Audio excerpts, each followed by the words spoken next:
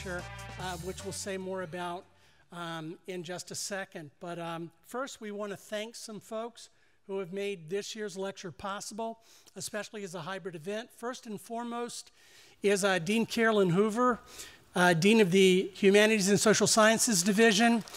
She provided the funding for this event. She, basically secured that from SEEP, as I recall.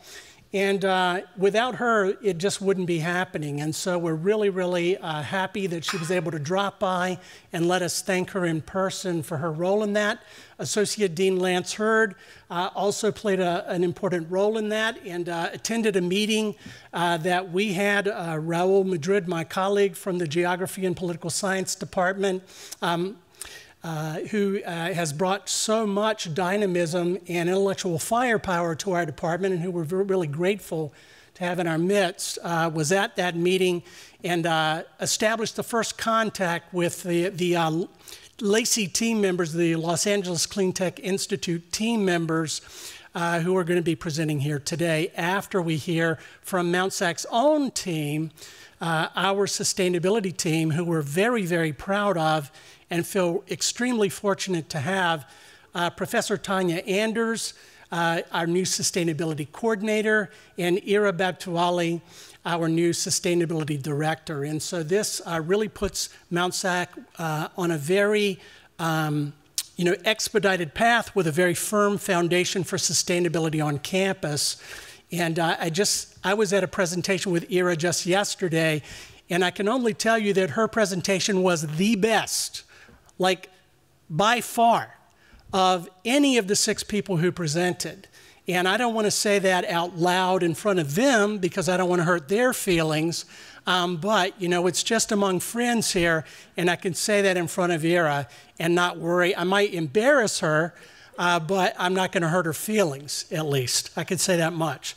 So we really appreciate the support of Dean Hoover.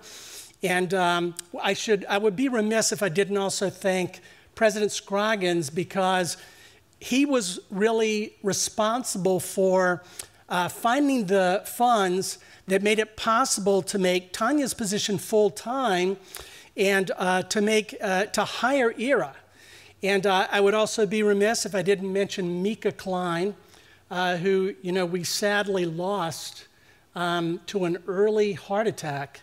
As I understand it, I might not be exactly right about the cause of her early passing, but Mika was only in her early 50s, so we were very saddened by her loss.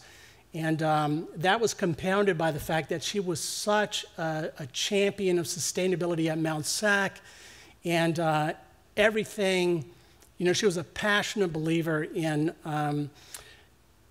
doing everything with students in mind, with serving students in mind. And to the president's credit and the college's credit, they held a beautiful memorial service. There were probably over 200 people in attendance in the new football stadium. And you look around campus, you look at the new student center that's going up, so many of the buildings on campus, Mika had a hand in designing.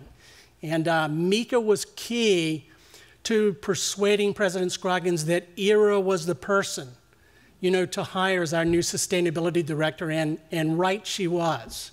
She was so absolutely right about that. And so we basically stole her from HMC Architects that played such a key role in helping to design some of the buildings on campus, so many of our LEED certified buildings, and in helping to put together our first ever climate action plan.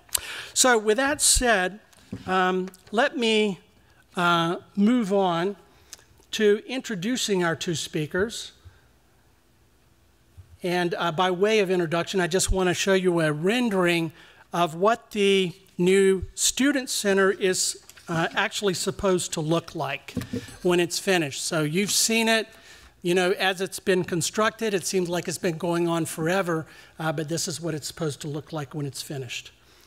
So let me go ahead and introduce Ira and Tanya. So first, Ira, as Director of Sustainability at Mount San Antonio College, Ira is on a mission to decrease the college's carbon footprint with a larger goal of getting to net zero by 2050. So in terms of our greenhouse gas emissions through the implementation of the college's climate action plan. And I already mentioned that. There's a website. You can Google it. You can find it and look at it for yourself, but it's over 200 pages, so don't be intimidated. ERA works across the campus with faculty, staff, and students to implement meaningful sustainability measures. She is currently engaged in implementing a campus-wide organics collection program, identifying incentives for the addition of more electric vehicle charging stations on the north side of campus. Some of you might be interested in that, and initiating a decarbonization plan so that the college can reduce its reliance on fossil fuels and eventually eliminate them altogether. So I expect we'll probably hear more about that in just a second. She is also co-chair of the U.S. Green Building Council Inland Empire, where she facilitates sustainability workshops for schools. And she is a board member of the Designing Futures Foundation, where she seeks to support community projects with a sustainable focus. So we are lucky to have Ira on our campus as our new sustainability director. And next, allow me to introduce Professor Tanya Anders, who's a professor of geology and oceanography in the Natural Sciences Division. She's also the sustainability coordinator for Mt.SAC, and she basically helps to incorporate sustainability into the curriculum, across the curriculum, and she will explain more about that. So I'll leave what I said to that. She is excited to provide leadership by supporting faculty working to embed sustainability into their courses. She regularly offers faculty professional development opportunities and has the dream of seeing sustainability taught across all divisions and disciplines of the campus. Her hope is that Mt.SAC will be able to offer a sustainability program for students in the near future.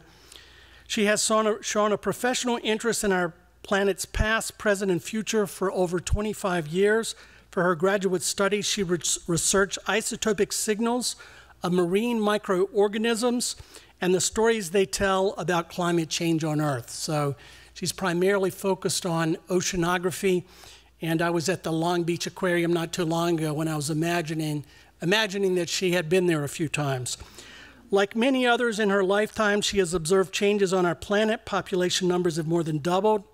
She has seen the ice coverage over Greenland shrink based on scientific observations, both from space and on the ground. Through education, she helps to increase awareness for a sustainable future and hopes that Earth will remain a wonderful home for many generations to come. So with that said, allow me to welcome Tanya Anders and Ira Babtwali to the stage here.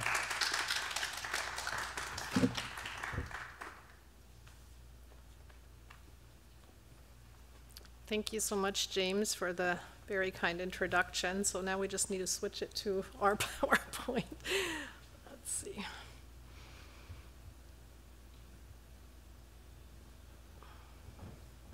There we go. Okay, so Ira and I want to give you all a introduction to sustainability here at Mt.SAC, focusing on the 3 spheres of sustainability, which is people, planet, and prosperity. So, let's see, I'm a Mac user. Here we go. There we go. The 3 spheres, as you can see here, they overlap, and really at the center of it, that's where we have a sustainable life. I've added a 4th P to it, the place, so people and place go together, and then we have the planet and prosperity. And so James already mentioned, for example, the professional development course that we have for faculty, and I really always want to emphasize that this is an opportunity for really all faculty from across campus to embed sustainability into their curriculum.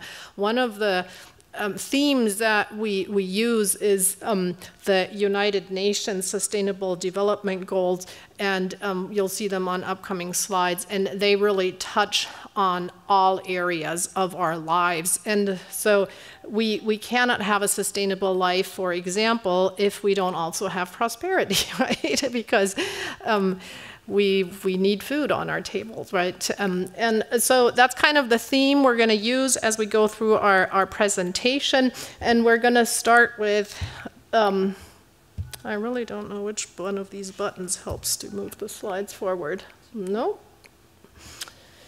They are not wanting to move. It's the one on the right. Oh, let me see. Well, Which one did you use? Oh, it looks like it's configured a little bit differently. Well, you did move it. nope. No? Well, one time. Not on the screen. Let me see something here. Did you open it through the, this right here? There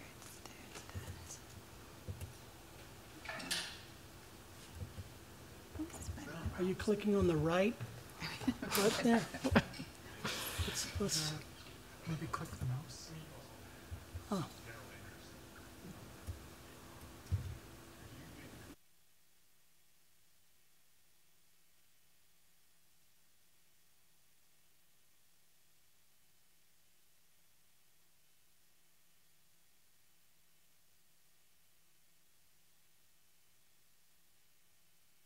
It and start it again.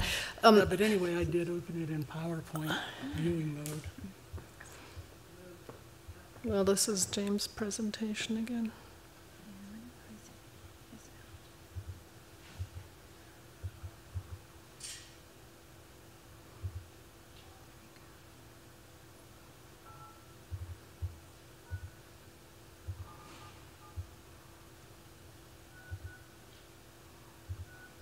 hang in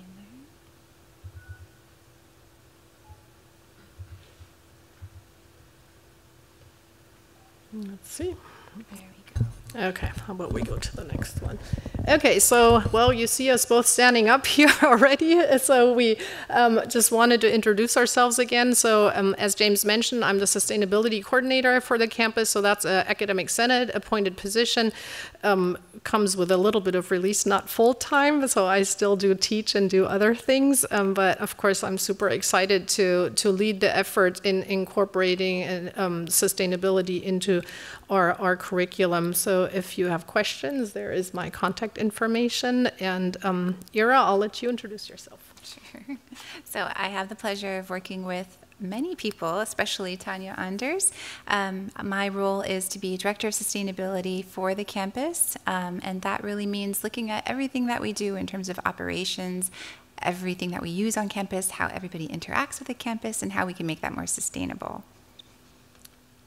And so since we're focusing on people, first of all, we want to introduce some more people. So if you want to briefly come up here at least to show yourselves. So our associated students, they have an environmental senator, and we have a brand new environmental senator, Charlie Yang.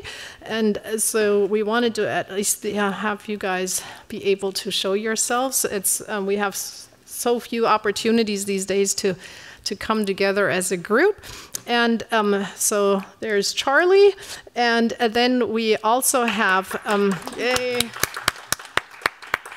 we have representatives here from our Eagle Club on campus, so that stands for Environmental Action Group for a Livable Earth, and so we have Gladys and Eric here, so thank you so much for all you do for our campus. Not everybody might know that, for example, the very first water filling stations that we have here on our campus, that was initiated because of the engagement of students. So students have a strong voice on our campus, and so we appreciate everything you do to make our campus the best it can be. Thank you, guys.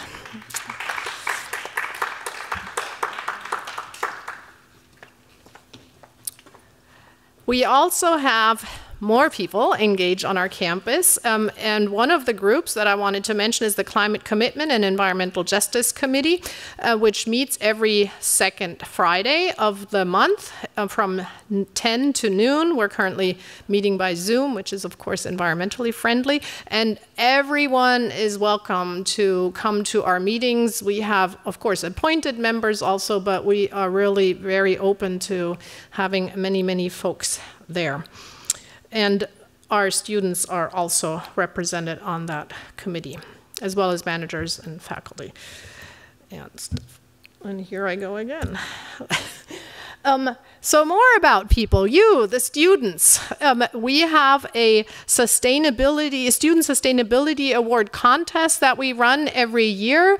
and we want to invite you to submit your work that you complete during an academic year. The website is housed on our library's website, and Jarrett Burton, who you see here on the photo, he's a librarian, but he's also been the one who spearheaded the Sustainability Awards. He's coordinating those efforts, and he put together this nice little video. So let me play that for you. Let's hope that this works and the sound works and all of that good stuff.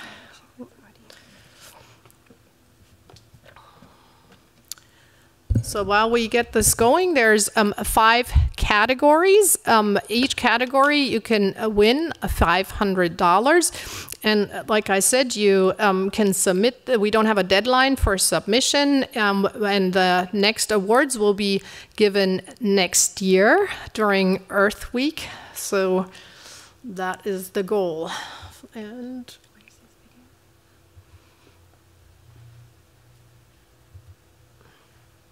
you have to click on the link.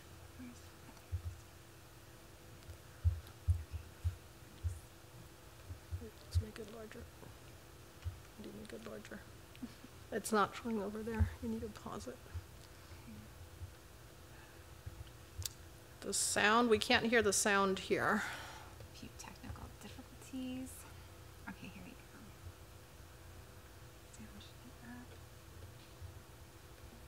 $500. You can win $500 of 5 categories, so you can. Hey, I noticed you're refilling your cup. Do you know anything about the Sustainability Awards by any chance? I'm a student here. Nice to meet you. I'm a librarian here on campus, and we love questions. But yeah, it turns out I'm the coordinator for the awards, so I can definitely help you find the website. That's awesome, because I want to submit my project, and I heard you could legit win $500. You can win $500 of 5 categories, so you can actually win $500 for each one. So yeah, let me show you how to get there. Here, I'll pull up. Cool, yeah, I'd love to know. All right, here's what you do. You go to the Mt.SAC Library's homepage, which is at mtsac.edu/library. From the homepage, you go to the menu on the top right, and you click Research Help. Then you click Research Guides. This will open a new page, and these are all of the library's research guides. We're going to choose Earth, Environment, and Astronomy, and then we're going to choose Sustainability. This opens a new research guide that we can look at and use for researching sustainability in general. So take a look at this as you do your project. There's also this link here for Mt.SAC Student Sustainability Awards. That's the one you want. Click there and it opens a new research guide, and here you can find all the information you need about the categories, submission guidelines, contest rules, and how to submit. Thanks so much. I really appreciate it. I'm gonna check it out. Yeah, you're welcome. Do you have any other questions for me? Yeah, when is the deadline for submission? Oh, great question. There's actually no deadline. We want students to submit like quality, completed work. So once you're done with your project and you've written the essay, submit those. And winners will be announced next year in 2023 at the Mt.SAC Earth Week celebrations. The only real deadline is saving the planet. Thank you so much. I better get back to work then. Oh, you're welcome. You too. Thanks. Thanks for your interest in the Mt.SAC Student Sustainability Awards Contest. For any questions, please contact Jared Burton. Email address jburton6@mtsac.edu.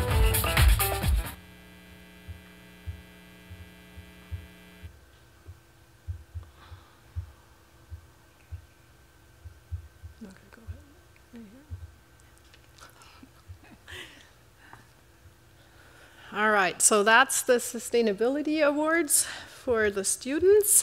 So please, if you're a faculty member, let your students know about the Sustainability Award contest. And if you are a student, please take note of this and please submit your proposals. Here are some examples of winners of the previous years. So we've had, for example, clothing made out of recycled material. We have had students clean parks. We have, can you move? I keep hitting the wrong buttons. I'm just going to let you move the slides. We have had students do scientific essays. We have had students put together videos, posters. So there's a lot of different areas in which you can contribute. So that's for the students. For the faculty, as we mentioned, there's an opportunity for you to learn more about sustainability and embed sustainability into your curriculum. And we have a brand new cohort starting on Monday. So if you are interested in taking this opportunity to earn a LEAF designation for your courses, then please join us on Monday from 3:30 to 5:30, and you see the other meeting dates there also. You can earn professional growth increment hours for this, or professional growth hours if you're a part-time faculty member. Please register in Pod Connect, and we'll get started next week with this course. And so I'll turn it over to Ira. Okay, thank you. And welcome, everybody. Again, thank you so much, James, for that really warm welcome. That was very kind. We're really excited to be here with all of you in person today and virtually. And Tanya shared with you, one of the spheres of sustainability, and that has to do with people. That's all of us, all of you. The other two spheres are also going to be touched upon, but we wanted to make sure that we further delve into that first sphere of people, and the other piece of that is place. So many of you might know, maybe you don't know, that Mt.SAC actually is quite invested when it comes to sustainability within our facilities.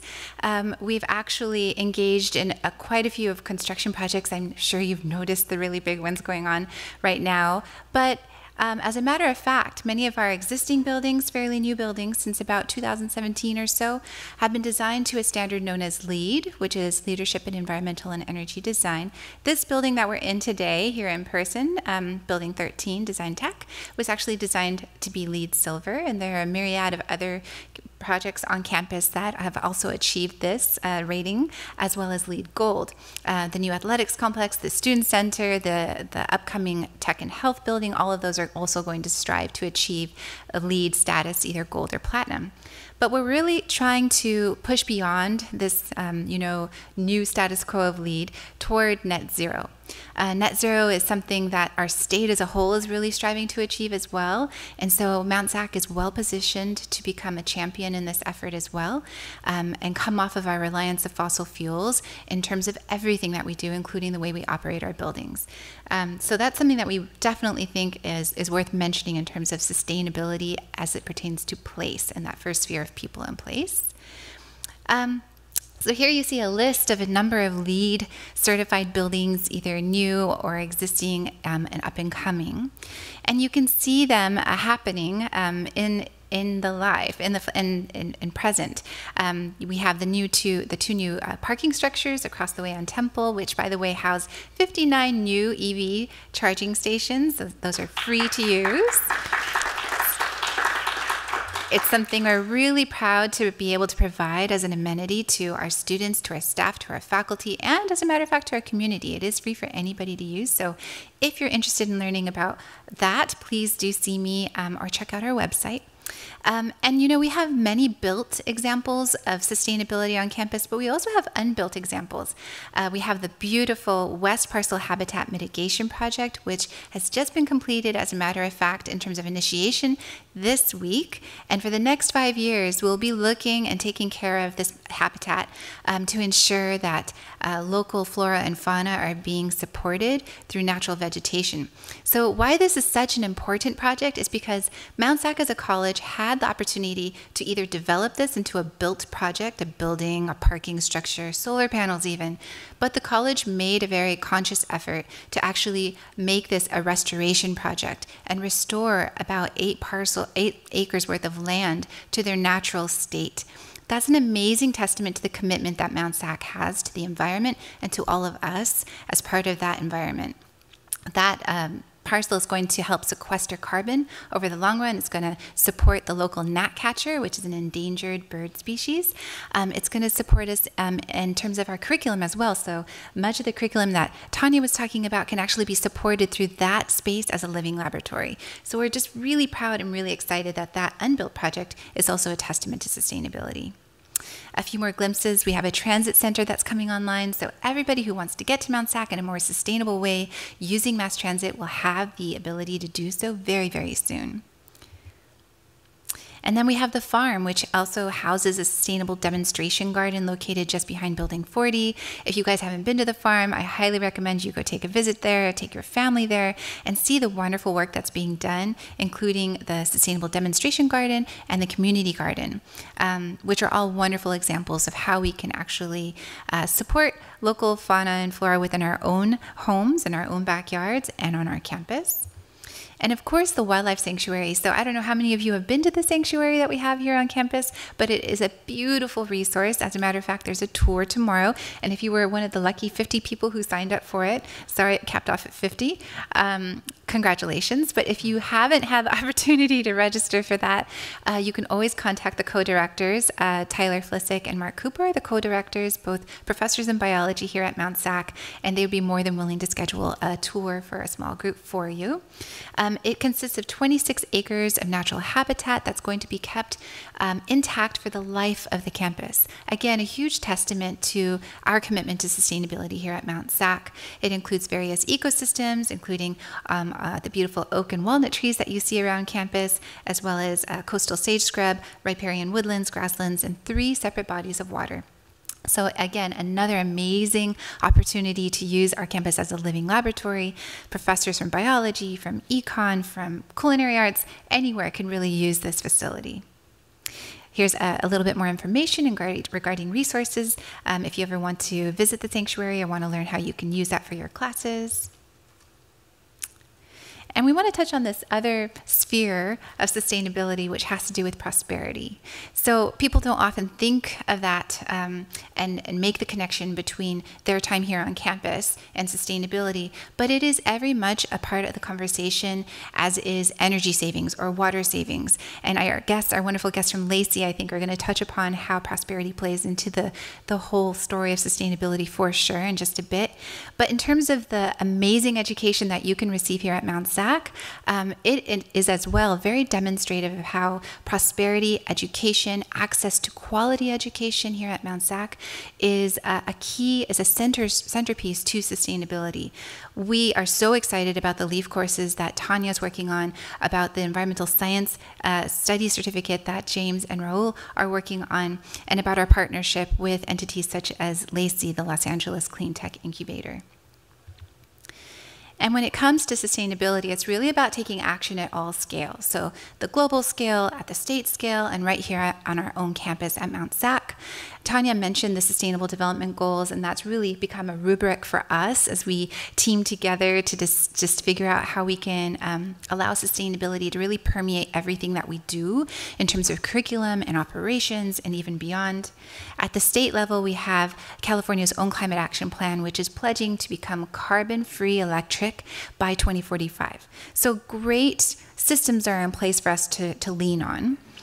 And then the California Community College System, the CCCs, they've released their own sustainability and climate action policy in 2021, 7 different categories that really challenge all of the community colleges to up their game in terms of sustainability.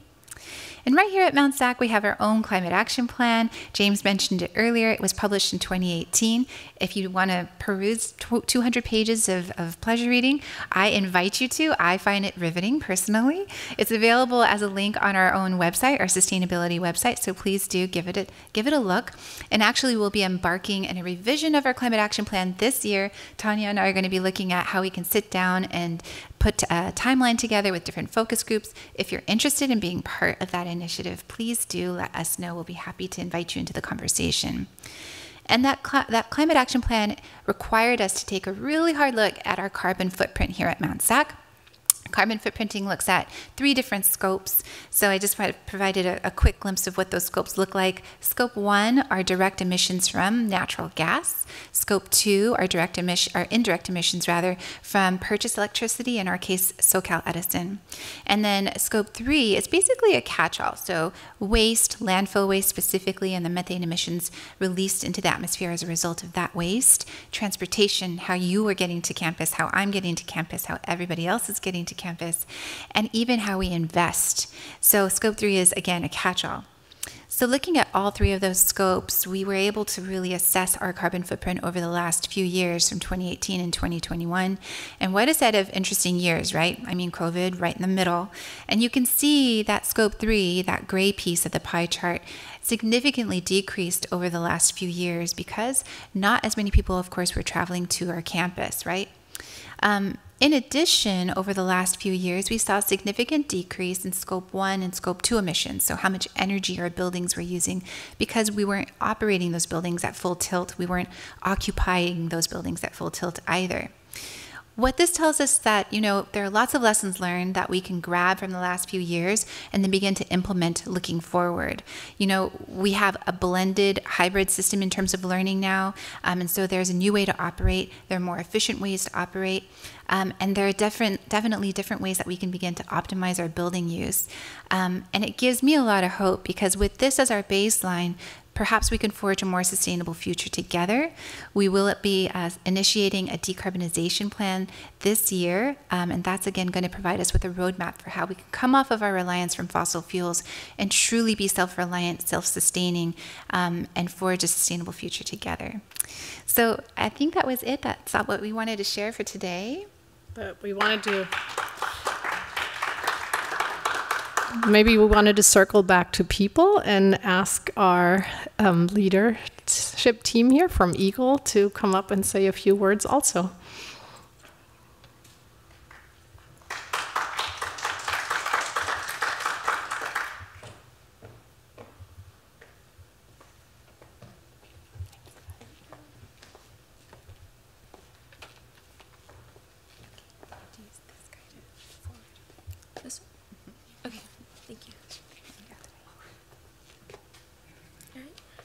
Hello everyone, thank you all for coming. We quickly wanted to say thank you to those who organized this event and made it possible. So we just wanted to acknowledge that before we begin. We are so excited to present Eagle. And before we present about Eagle, we quickly wanted to introduce ourselves. So my name is Gladys. I am a student here at Mt.SAC. And my officer role for Eagle is ICC representative, so I just talk within other clubs, and so we communicate back and forth. But we all share different roles. It's not just one person does this role, we all contribute. And here I have... hello, my name's Eric. I am the vice president for Eagle. I've been coming to campus for 5 years, long time. I've been a part of Eagle for the past 3, holding multiple different officer positions as well. And yeah. So our mission in Eagle is to sort of spread awareness about the environment and different environmental topics that are happening around us.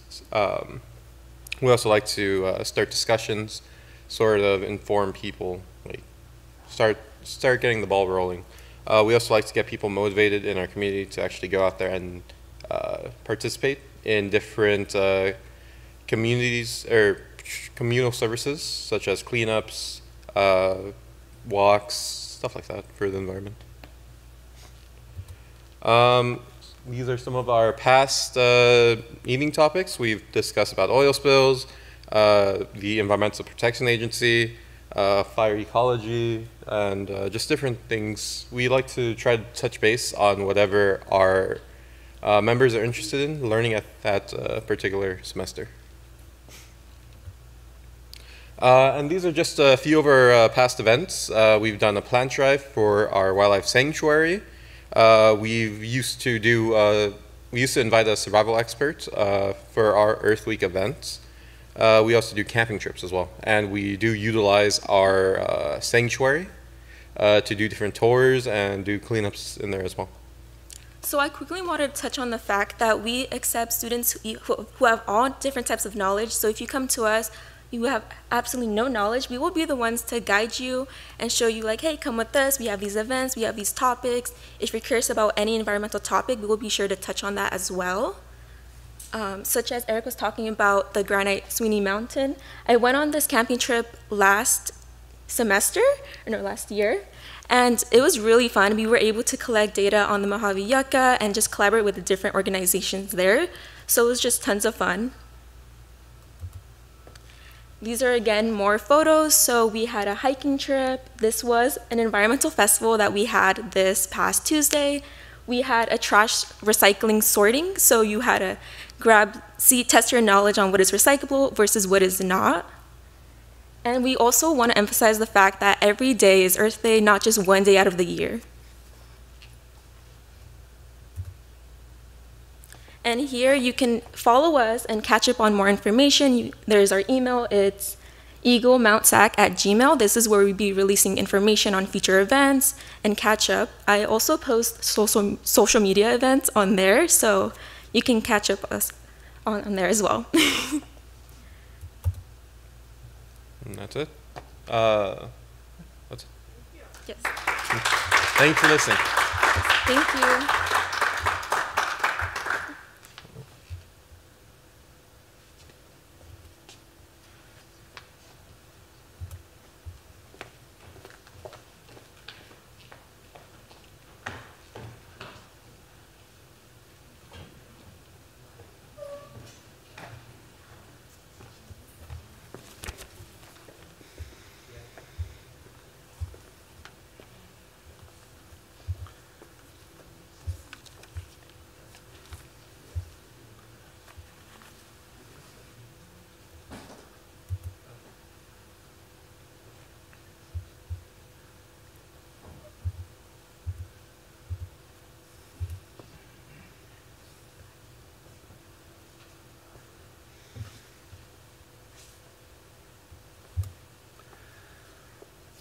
Well, I thought as a segue into the talk that we're about to hear from our LACI keynote speakers that there were a few quotes here that were relevant to what they're going to say that sort of combine the environment with the economy, because that's really the intersection that they reside at LACI. And so the first quote, as you see, is from the comedian Lily Tomlin, who said, "There's so much plastic in this culture that vinyl leopard skin is becoming an endangered synthetic." And Richard Pryor, who said, "The way I see it, the Earth is going to be here after we're dead and gone, even if it's a polluted planet and they messed it up. Where do you go from here to another planet so they can mess that up too?" And I think he had foresight into the Jeff Bezoses and the Elon Musks that we have with us today. Jim Hightower said, "The water won't clear up until we get the hogs out of the creek." So he's a political humorist, and he's obviously talking about wealthy people and big corporations who exercise a lot of undue influence on the political system. There was a great Frontline special on big oil that I was watching just this past Tuesday evening. So Franklin Roosevelt is who we remember in association with the New Deal. And he said, "Our greatest primary task is to put people to work." And he also observed that a nation that destroys its soils destroys itself. Forests are the lungs of our land, purifying the air and giving fresh strength to our people. And this reminds us that the environment is a source of wealth, and protecting it contributes to economic vitality and growth, as well as being a cost to a society. So I think that that's a really relevant point in terms of where we are today. And this point, I think, bears directly on what Daniel and Mike are going to say, which is the stalling of the Build Back Better Act in the Senate, about which I think Mark Twain said it best. He said, "Readers, suppose you were an idiot, and suppose you were a member of Congress, but I repeat myself." So without further ado, let me go ahead and let us go ahead and introduce Daniel Ferguson and Mike Kelly.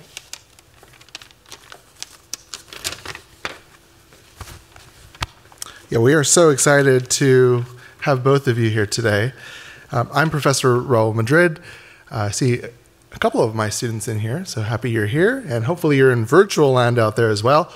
I'll be introducing Daniel Ferguson today as part of our keynote speakers.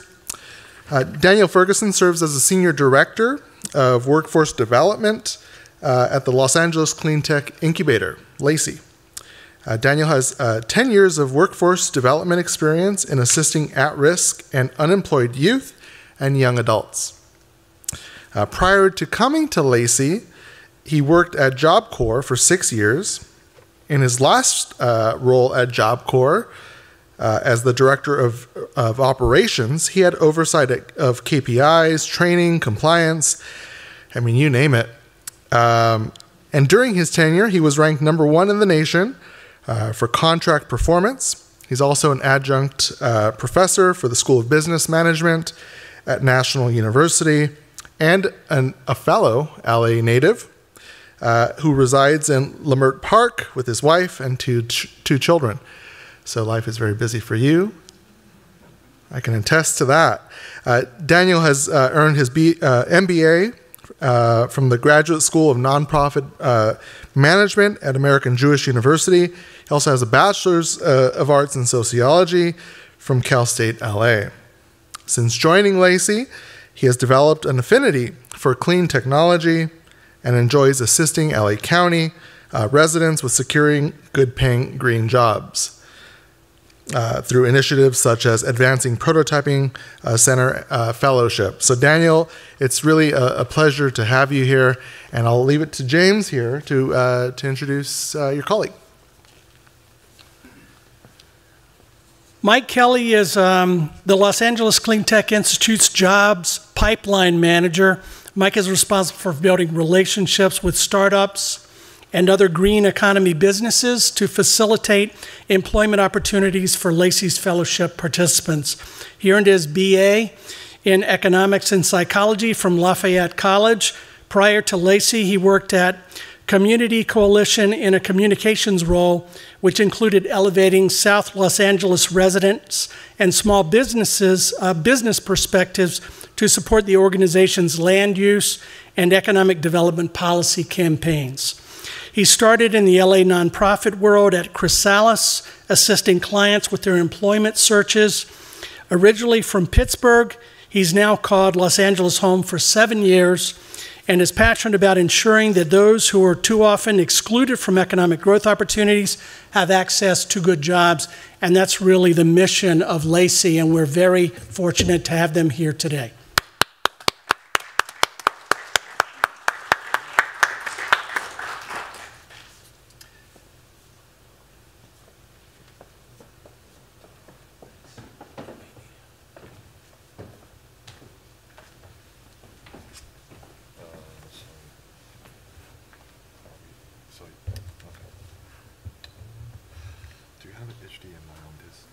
No, but we can email it to you. Like share the link. No, you don't have them. Guess we have to like.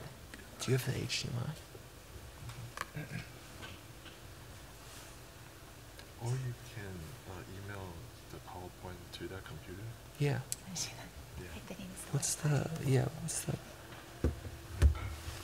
What's the password or account name or password? Oh, the internet? Yeah. Oh, do you have the Ethernet adapter? Do you have Ethernet?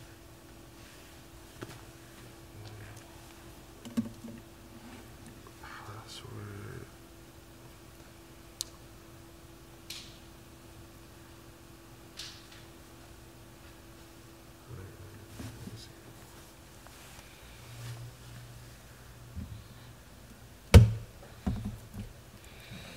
Thank you, everyone, for your patience. We'll be getting started shortly.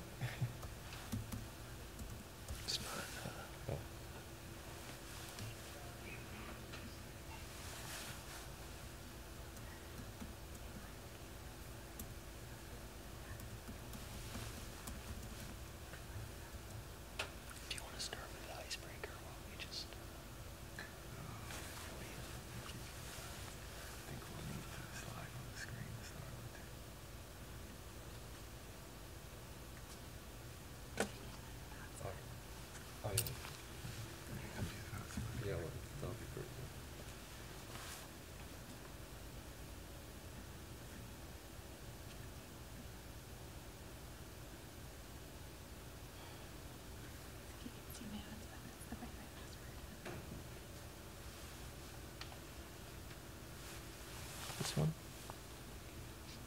but also Daniel's.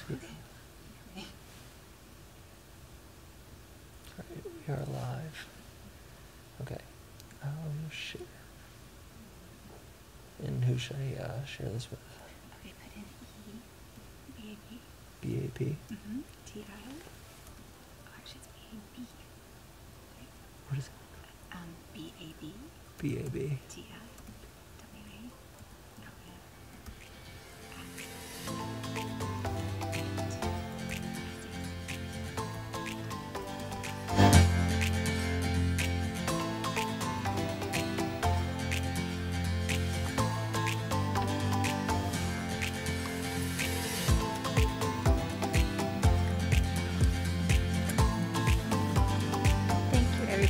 Patience. Technical difficulties, I think, are part and parcel of any presentation. Yeah, this is totally a part of the presentation. Nice save.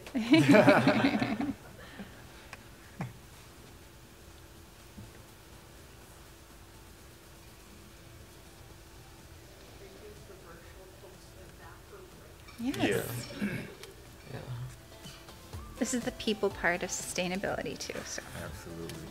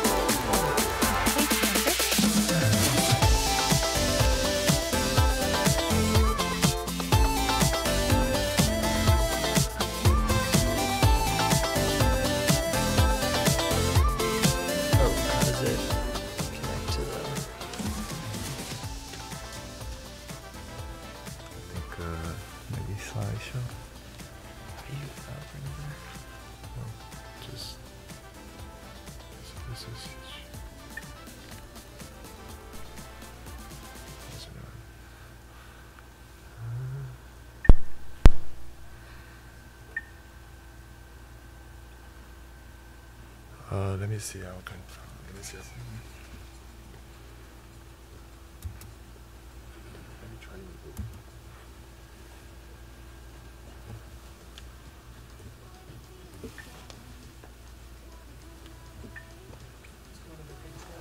Oh, okay. Thank you. Yeah. Well, thanks again for the patience. Your minds will be blown.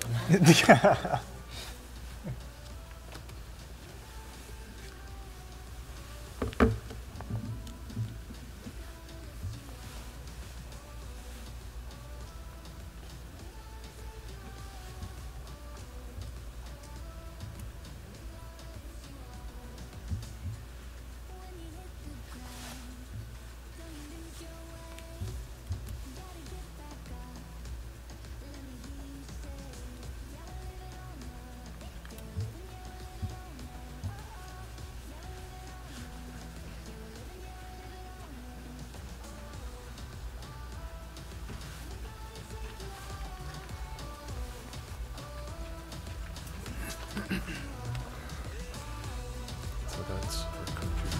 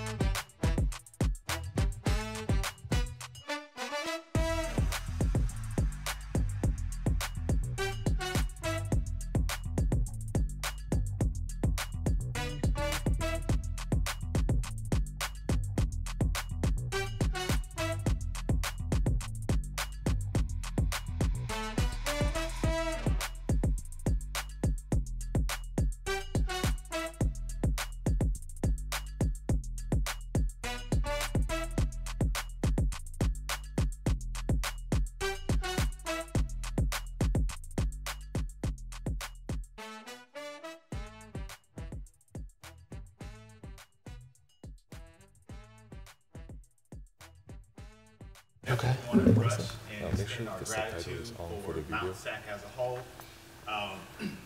for Professor Madrid, Professor Stone, Professor Batawale, you Professor, I'm sorry I don't know your last name, but I definitely appreciate you, and just this great opportunity.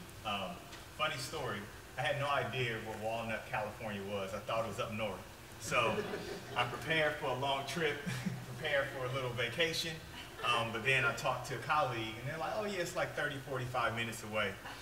And I'm glad that it was only 45 minutes away, because we just left LACI, and we had the Secretary of Labor and Secretary of Energy visiting us today. So we had this big press conference. And as you can imagine, for an introvert, after this, I will be done. I will be hiding behind a rock somewhere. But nonetheless, it's great to be with you all today. Thank you so much. Thank you. Let's see. It's on. It's on? Okay. Testing, testing. Can y'all hear me? Okay. Oh, I think it's cut off. Let's see. There we go. There we go. Okay. A lot better. Thank you. All right. So let's get this show on the road here. Question. What year was this magazine published? This lovely Time magazine here. See, we've blocked out the date so you won't see it. Probably wouldn't be able to see it anyway from where you're at, but what year was this magazine published?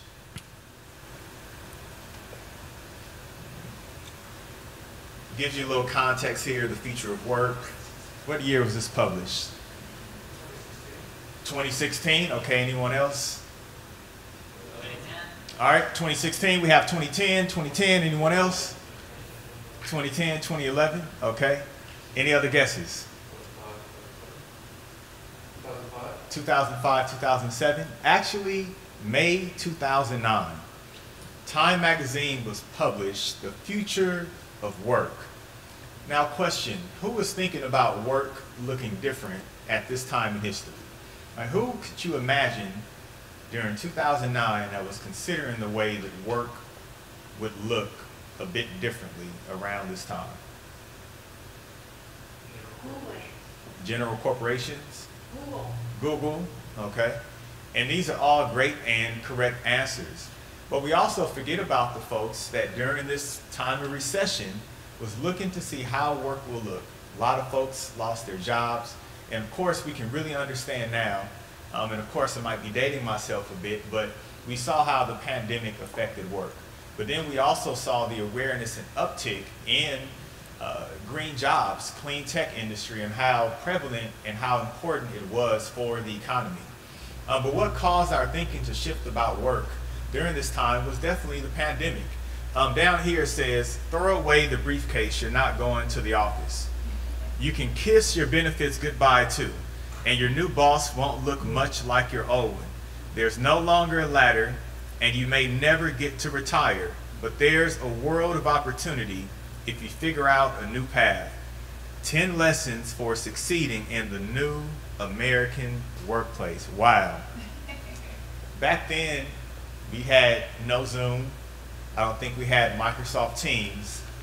There's a possibility we might have had Skype. But was Skype really a viable option? Probably not, right? It was like the worst case scenario where everyone wanted to meet in person. So why do you think that I'm bringing this up today? Yeah, because we're here today, right? We're in the present future, and folks were thinking about the future of work back then. And you can only imagine someone at home trying to figure out, how do I communicate with my colleagues?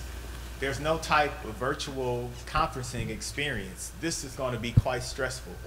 But we found ourselves in the midst of the pandemic and were still able to trek through. And I'm actually happy to say that LACI grew exponentially during the pandemic. We went from 30 full-time employees to now 50 in the last 2 years during the height of the pandemic. But with that being said, I want to introduce you to our Enhancing Communities team, and then I'll get into detail about LACI, why we exist, what we do. Thanks for the great introductions earlier, so you know Mike and I, but Estelle Reyes, our fearless leader, is our SVP of Enhancing Community. Sharon Segato is our Workforce Development Manager. Max Chan is our Community Partnerships Manager. Serenity Park is our Workforce Development Coordinator. And then you have Natalie here, who's our Community Engagement Manager. This is the team, our Workforce Development team as a whole. Just shy of 6 months ago, it was only 4 of us, and now we are growing to 8 folks on our team in the next month or so. And now I'll turn it over to Mike to introduce our practitioners and residents. Yeah, and thanks again for having us here. So our practitioners and residents are our case managers. And so participants come through our training program. They're looking for resume support, practice interview support, looking for different job opportunities that are out there. And our PIRs are on the front lines of that. So they're working directly with participants and getting them job ready and helping them apply for this. And so in my role as a jobs pipeline manager, we'll be working very closely with the PIRs because I'll be coordinating with businesses, they'll be coordinating with candidates, and then we merge the two into this beautiful job placement.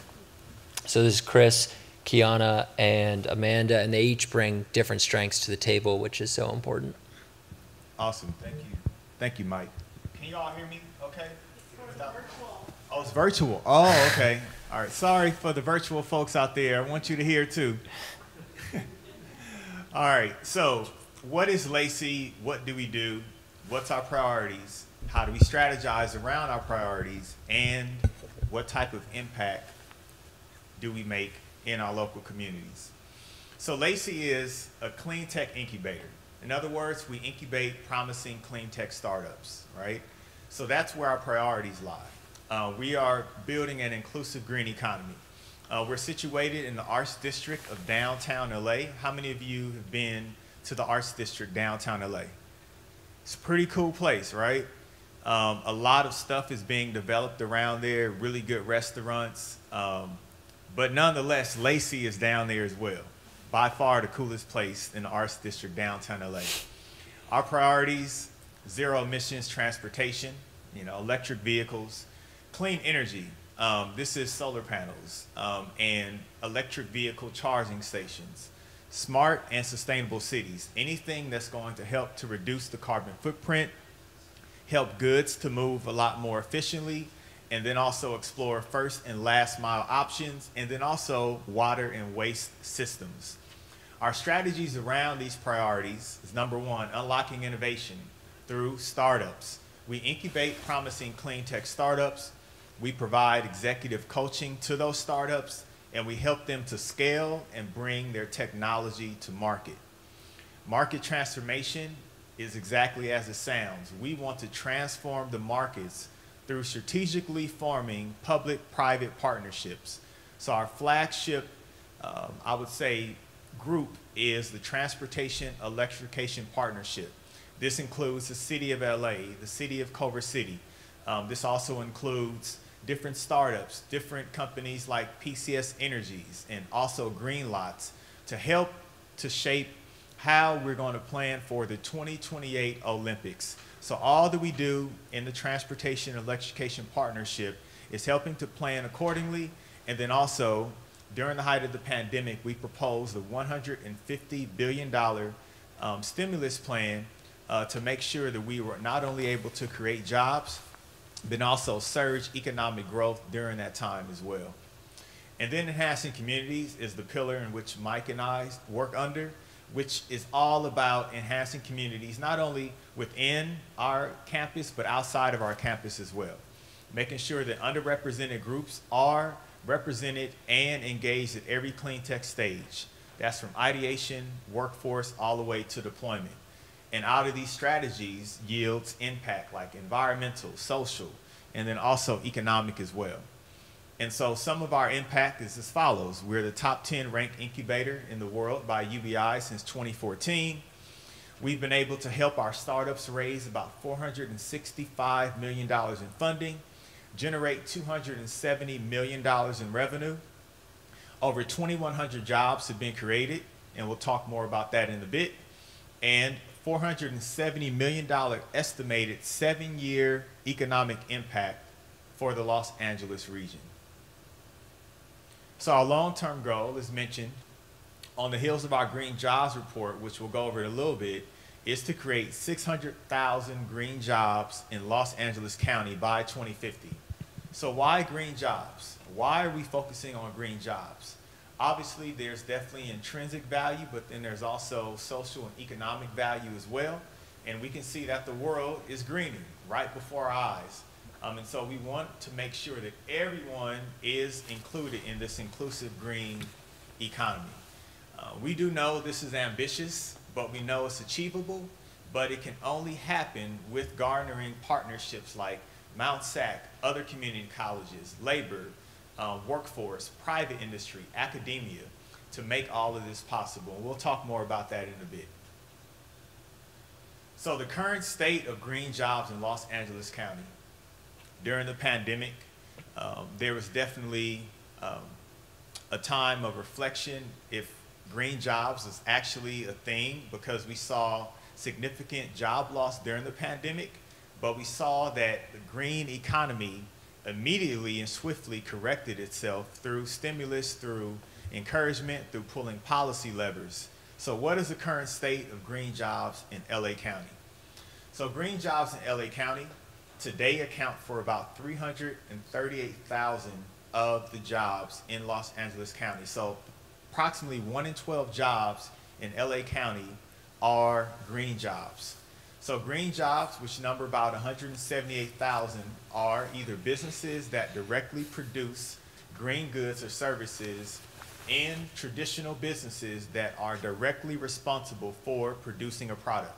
So look at the first definition as producing a product that is green.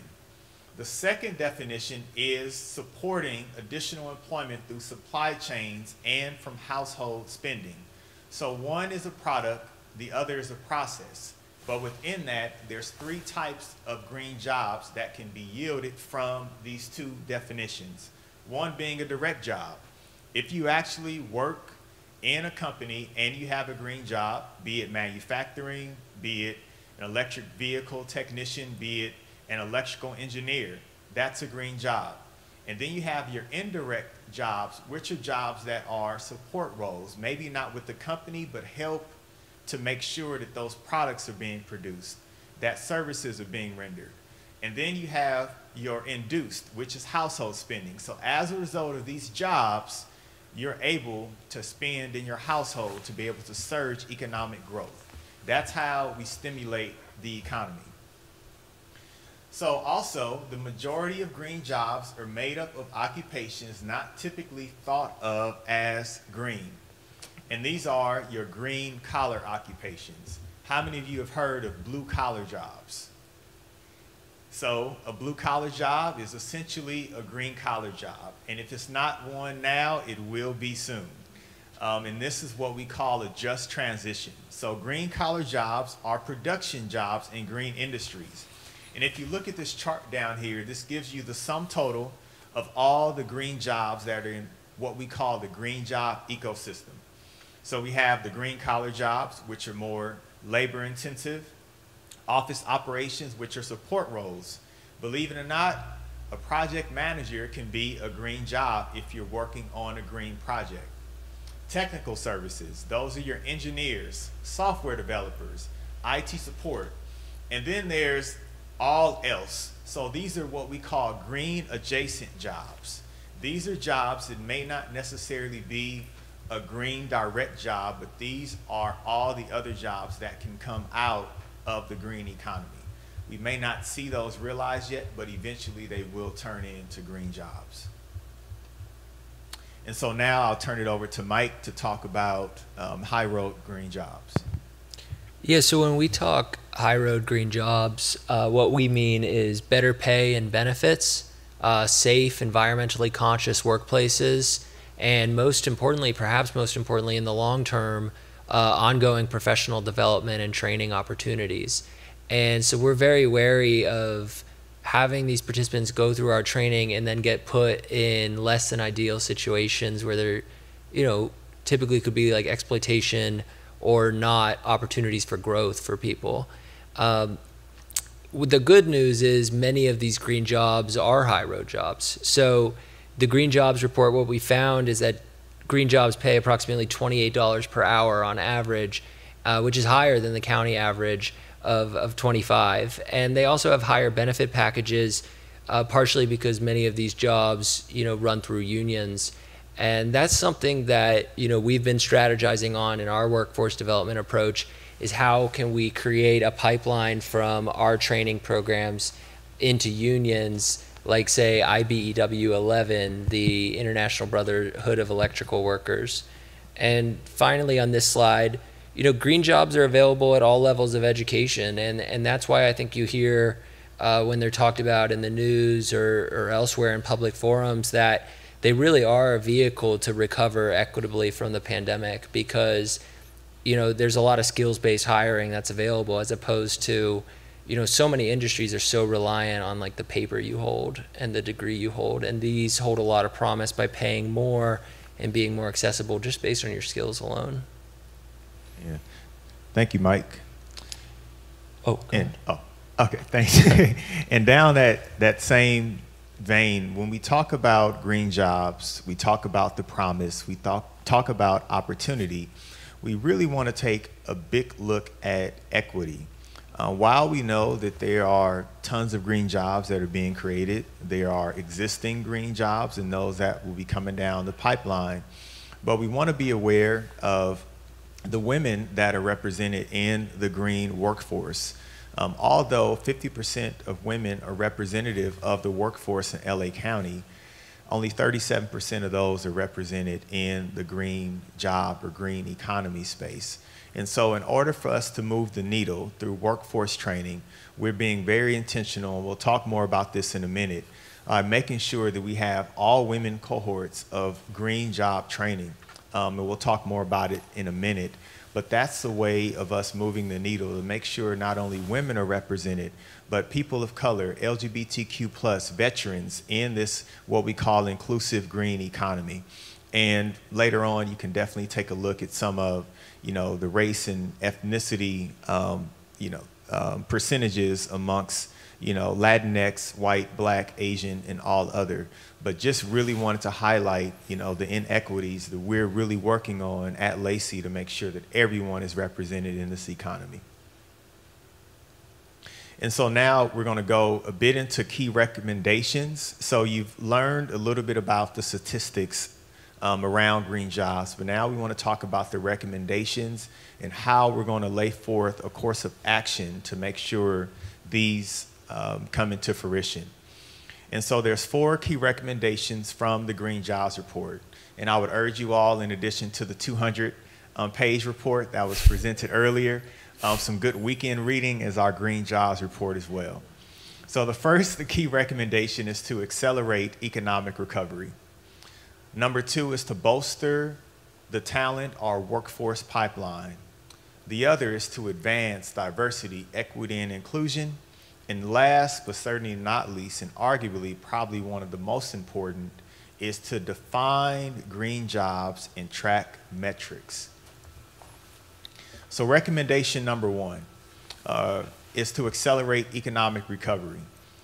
What this simply means is that we want to, number 1, make sure that when we accelerate economic recovery, that $1.2 trillion bipartisan bill that President Biden and the administration presented becomes a reality. And there's nominal investment, not only the public purse, but also private entities as well. I got public purse from Mike. He said that like 3 months ago, and I just rolled with it. I just thought it has so much impact. But then also, we want to make sure that when we are accelerating economic recovery, we want to make certain that this 2.3 million jobs that can be created from that nominal investment also comes to fruition. We do know 2 things, that for every $1 million that's invested from public investment, it can create 7.5 full-time jobs. Every $1 million, it can create 15 jobs as a whole. And that's how we can accelerate economic recovery through public investments. The second recommendation is to bolster the workforce pipeline. So as I mentioned earlier, we can do that by convening a regional consortium of public and private partners to be able to convene this consortium where there's a concerted effort, there's a coordinated delivery system amongst academia, community colleges, universities, also workforce, labor, private, and also other industries at the table as well, to make sure that there's apprenticeship programs that folks are basically earning while they're learning. And then also through articulation agreements, making sure that as folks are learning and they're going through workforce development programs, that they can also earn college credits as well. And this is how we imagine bolstering the workforce pipeline. And then also just making sure that shovel-ready projects, shovel-ready industries and workforce training programs are funded so that we can respond in a nimble way and move swiftly to ensure that folks are trained in an accelerated fashion. Recommendation number 3 is to advance equity and inclusion. We know there are inequities in the workforce, as I mentioned earlier, but in order to accomplish equity in the workforce, we are encouraging policymakers to ensure that it's a requirement that these major projects have project labor and community benefit agreements to make sure that BIPOC communities are at the table. The projects are going on in these local urban areas, but oftentimes the labor force is not representative of the community. So in order to make sure that we advance equity and inclusion, that's one of the key recommendations.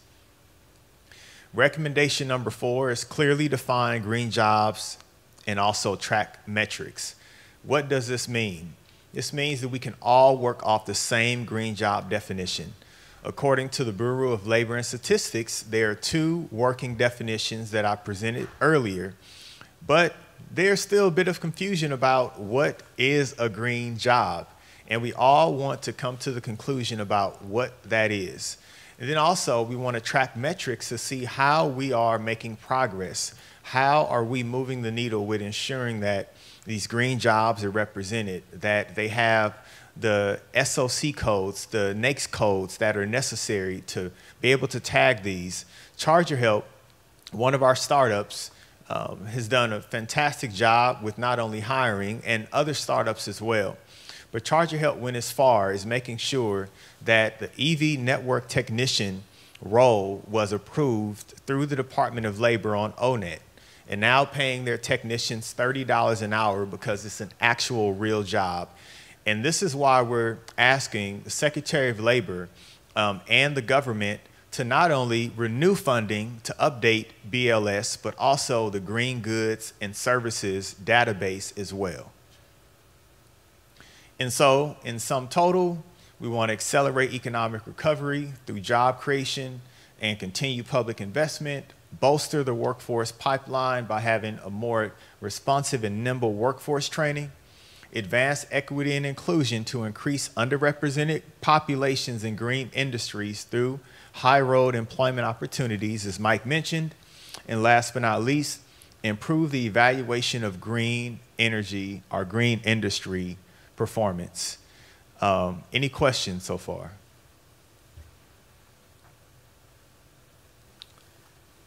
No questions? All right.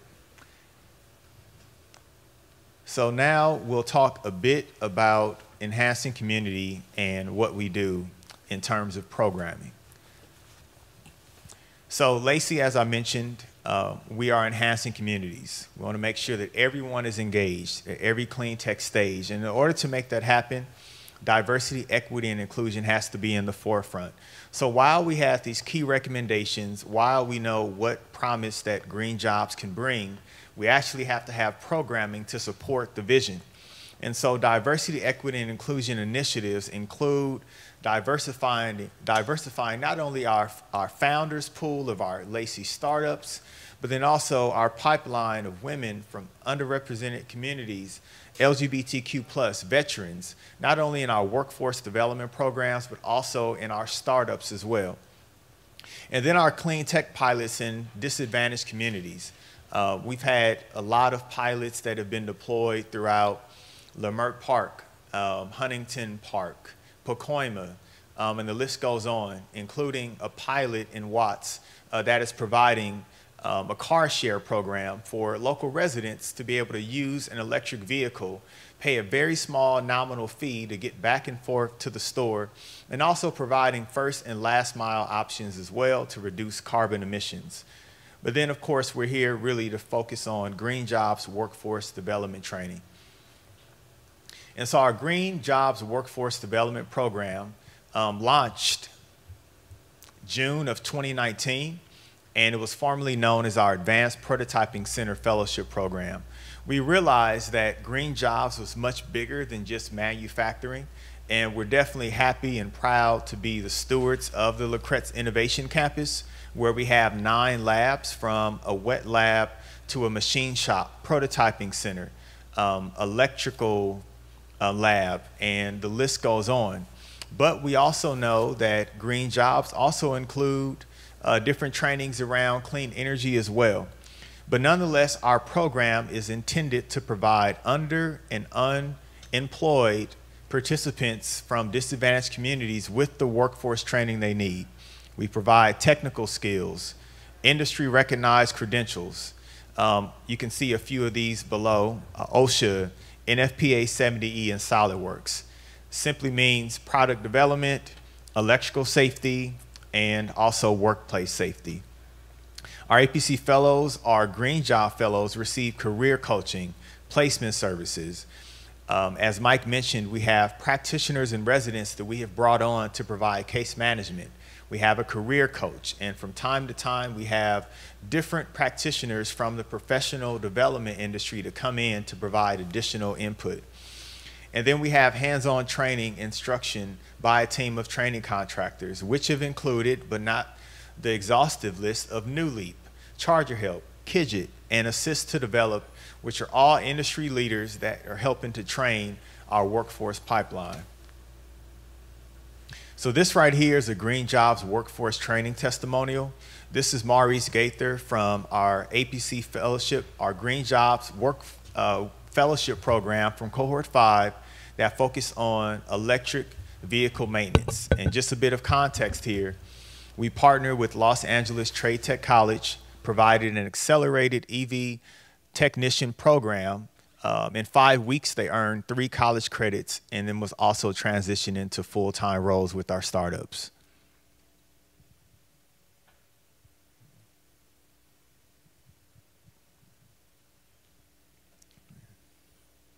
Uh-oh.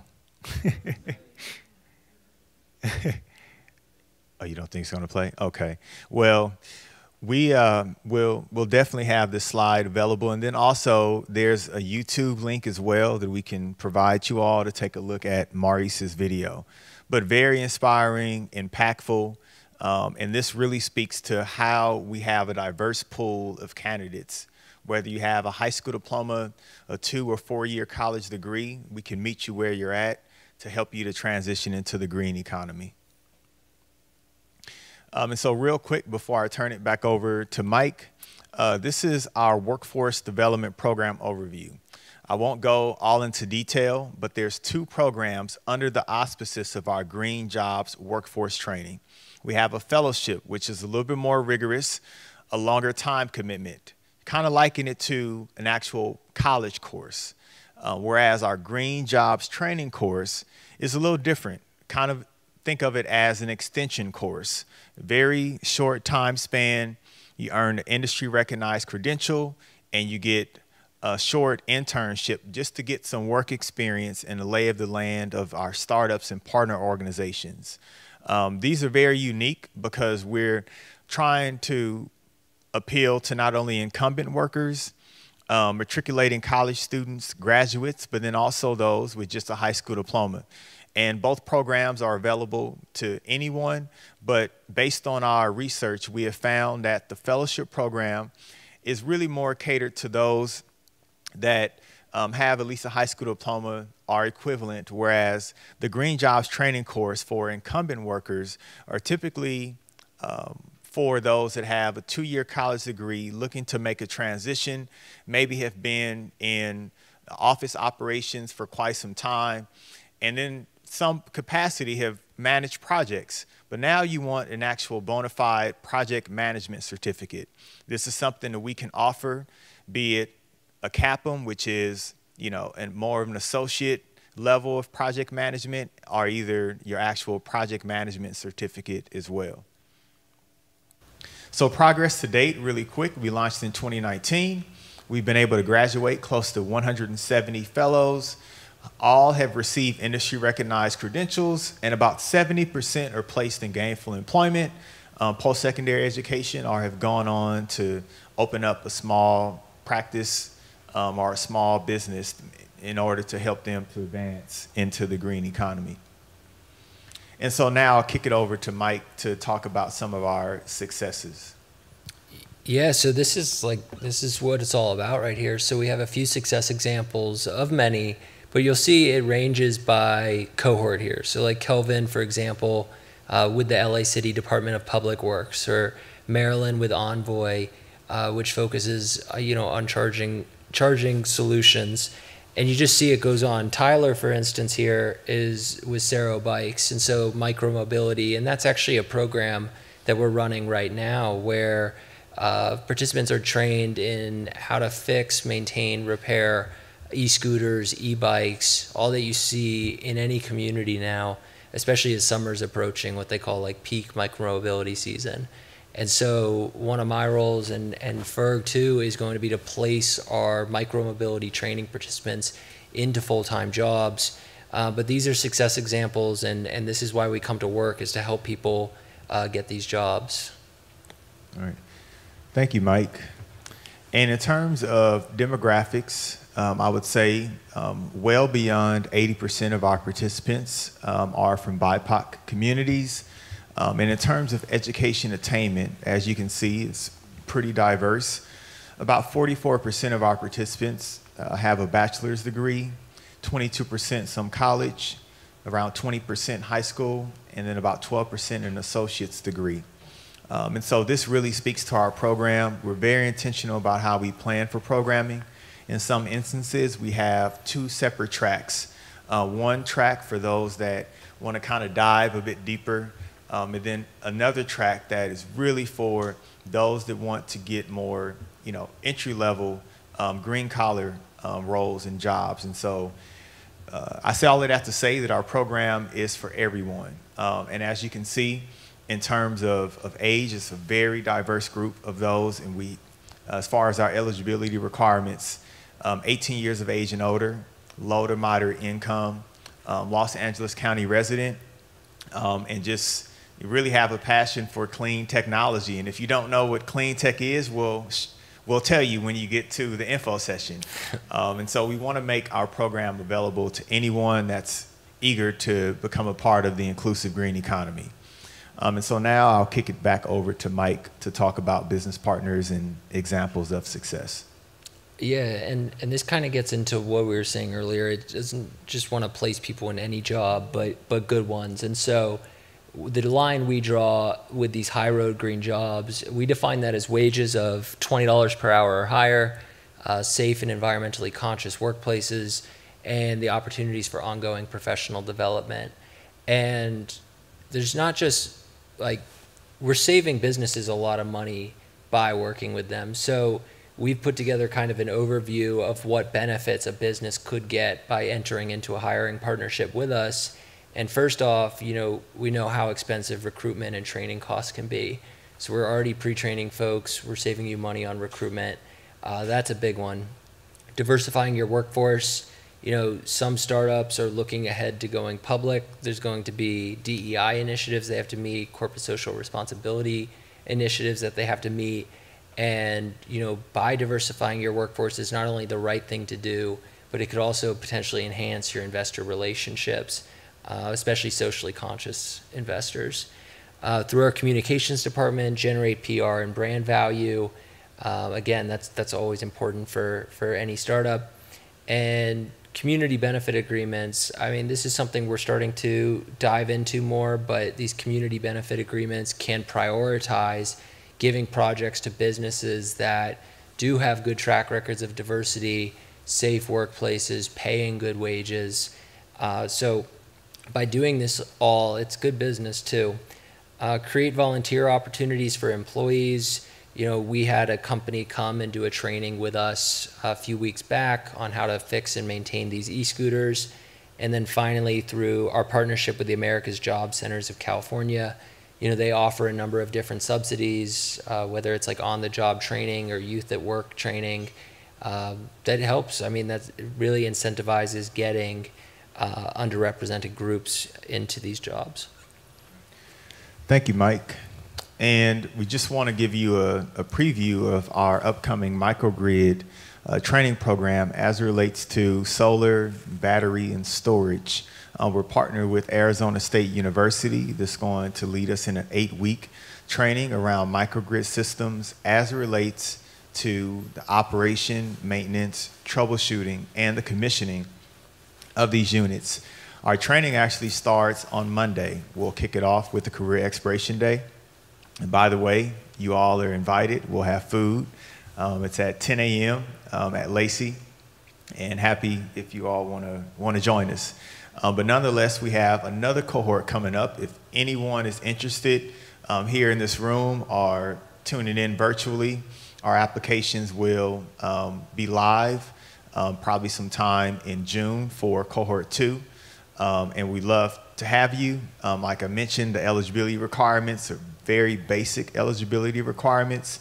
It's an 8-week training. We provide stipends. We do know folks have to live while they get trained.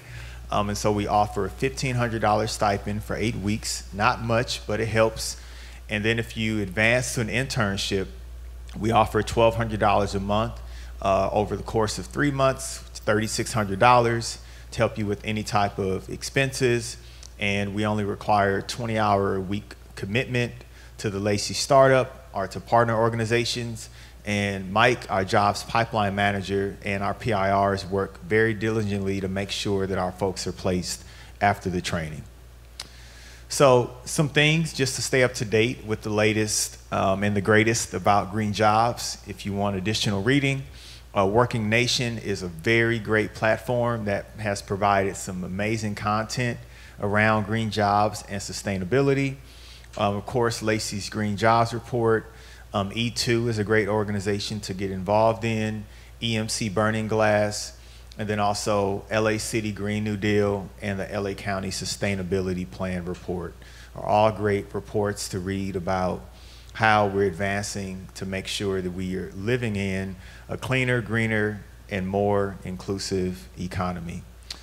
And with that said, that's it for us, but wanted to open it up for any questions that you all might have. Yes. As far as the general job application, like, does LACI like appoint these general classifications for what a green job is, or is that just like I don't know, like is like green jobs? Do LACI just appoint what these jobs are, or is it just like a general classification? Because what I'm trying to get is, I hope my profession is part of the initiative too. Yeah. Yeah, no, that's a really great question. I'll answer that in two ways. The first way is that, yes, absolutely. So the question from the audience is, does LACI classify or appoint or, basically define what an actual green job is? And so the answer to that is, we researched this through HRNA Advisors. They were our research partner, and a lot of the data that was put into the report, of course, was framed within our own LACI focus areas. So all of this is based on clean energy, zero emission transportation, and smart and sustainable cities, which are our focus areas. But those definitions that we showed you are from the Bureau of Labor and Statistics. This data was researched in 2011 and it was published in 2013. And this is why we're urging Congress and trying to get support from Secretary of Labor to ensure that this information gets updated.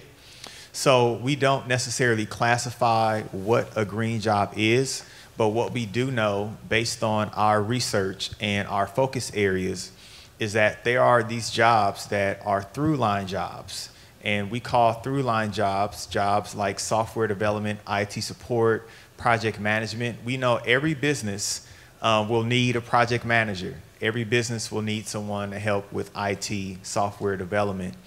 And so hopefully when we can get the BLS and Green Goods and Services report updated, then we'll have more of a definitive way to define what an actual green job is. But based on our definition, a green job is something that is helping to reduce carbon emissions.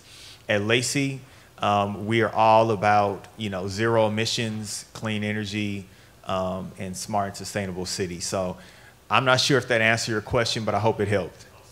Okay, awesome. You're welcome. Yes. So you mentioned that you're starting a new cohort now next week. I'm wondering if you're planning on having, or if you have, programs that are geared, say, for our community college students who graduate in June, right? Do you have like summer programs that would be for that population?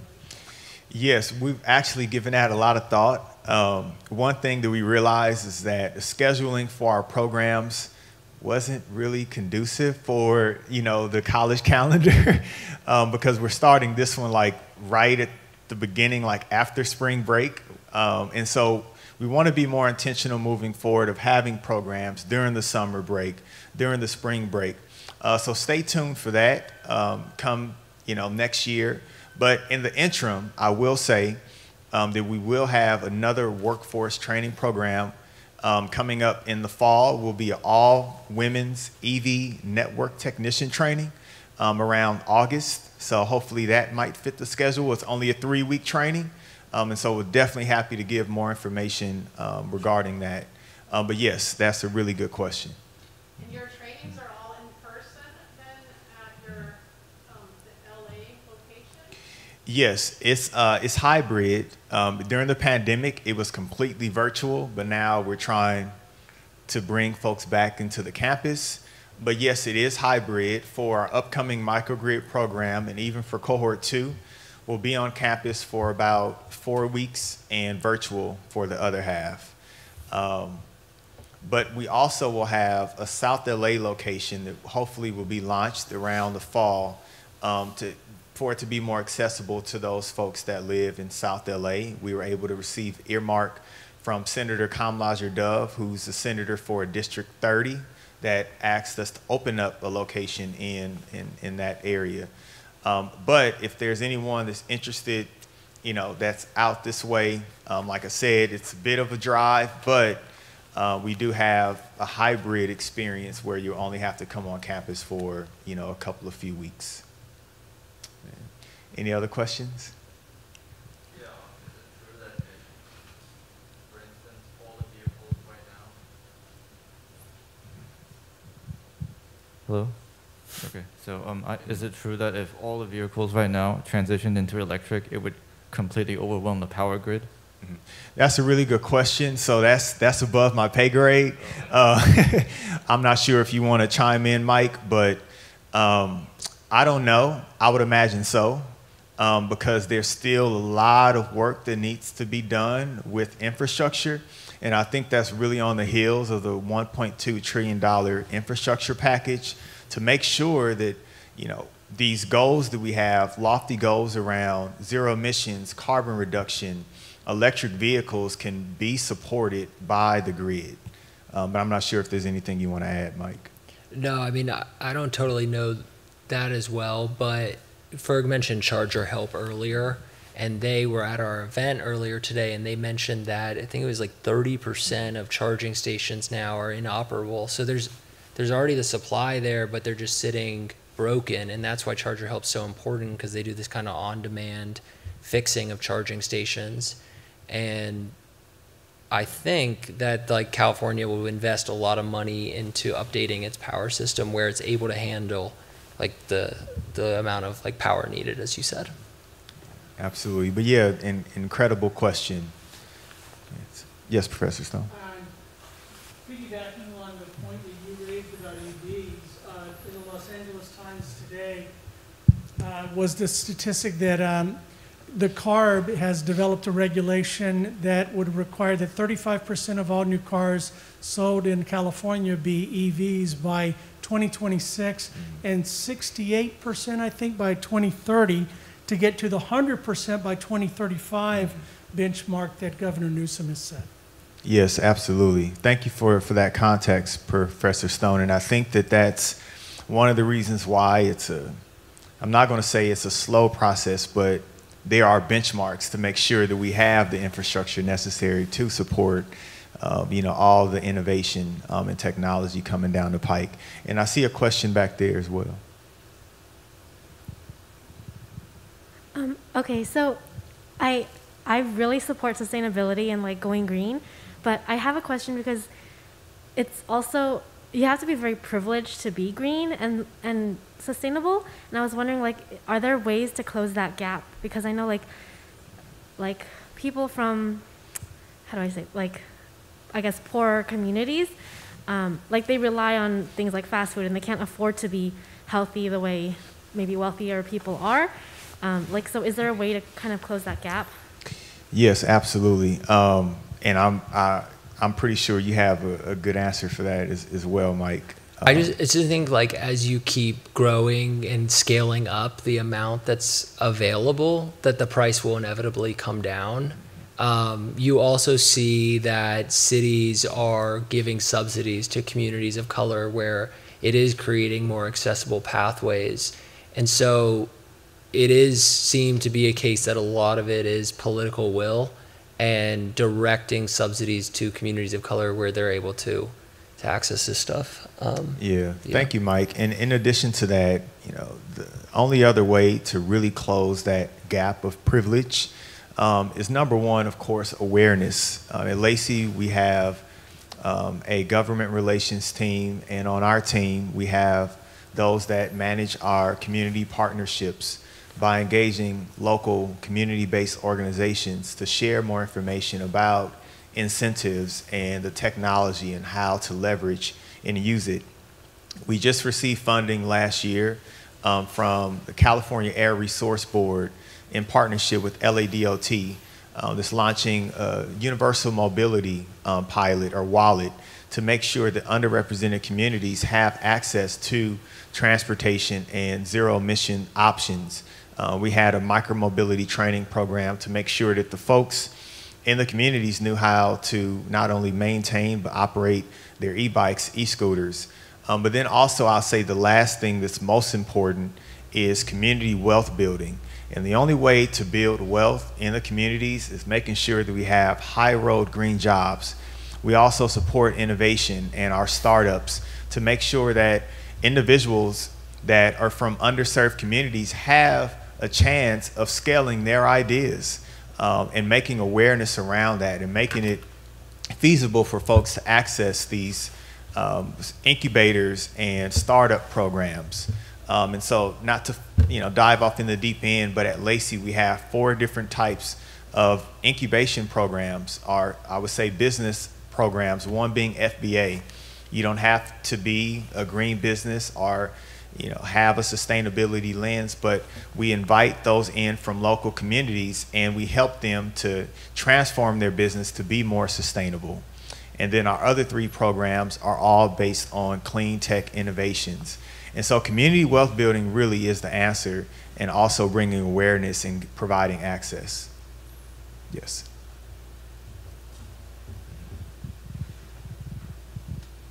So I love the ocean. I teach oceanography, so I'm all for a blue economy, but a blue-green economy, right? There's so many efforts happening to use the oceans more, right, to produce energy, be it wave energy or wind farms in the ocean, or using kelp forests for biofuels. So I'm wondering how much LACI is also involved with supporting internships and programs that are about the blue economy.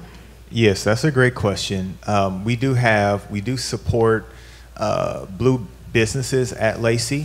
One that comes to mind that was from our inaugural cohort of incubation is C-Trek, that really helped to harness energy from water to be able to bring energy. And then also we just recently partnered with the Port of LA and LACI on a grant proposal for Build Back Better, so that we're not only supporting green jobs, but also blue jobs, because we do understand that the blue economy is equally important, with the green economy as well. Any other questions? Go for it. Yeah, so I have a question, and it goes back to the great question I think that was asked previously regarding bringing everyone along and making sure that this green economy is truly inclusive. It's something like 20 to 30% of lower income families, I believe, of their income essentially goes to utilities. Are any of your startups and your incubators concerned or looking at this problem and attacking it with technology? Yes, that's a really great question, and I'm trying to think of the company that's helping to tackle that, but I just cannot think of it right now. But it is one of our most recent incubation startups that's helping to bring education around utility bills and then making it more of a competition to help folks to save on their water bills. I would also say that in addition to that, there's a company that we've incubated called LACI Life, which is installing technology to make sure that folks are able to not only monitor their water usage, but then also being able to shut the water off in the event of a flood or a water leak in the local household.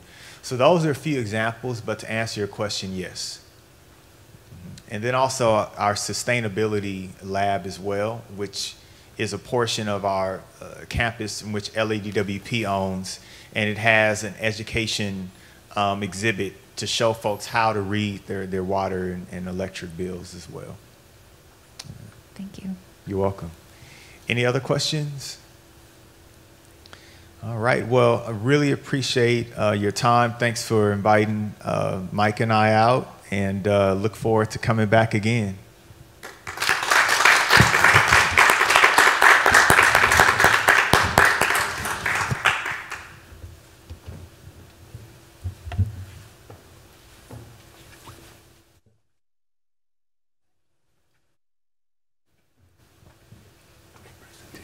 Thank you so much.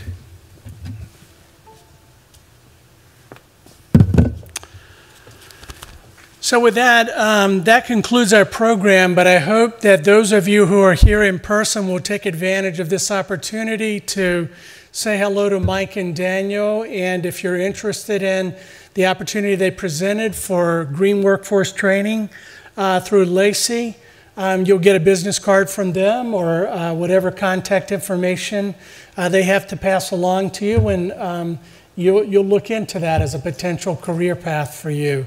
That's a big part of the reason we brought them here. We brought them here mainly for Mt.SAC students. And we are also pursuing the development of an ongoing relationship with them for this purpose, for developing opportunities for Mt.SAC students to engage in green workforce training. Does anybody have any further comments that they would like to make or questions for our previous two speakers, Professor Anders or Ira Babtawali?